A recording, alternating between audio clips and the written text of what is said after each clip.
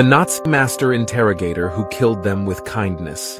Hans Scharf was a top Nazi interrogator during World War II, whose techniques didn't really go hand in hand with the Nazi ideology. He was opposed to torture and inflicting cruelty on war prisoners, but instead relied on kindness.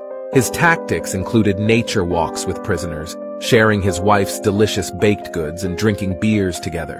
He even let one American prisoner take a German plane for a test run.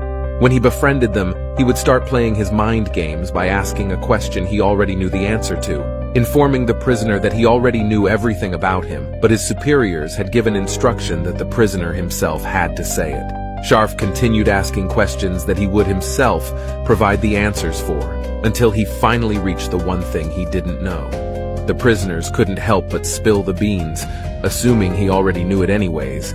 His techniques were so effective that they are still taught in U.S. military schools.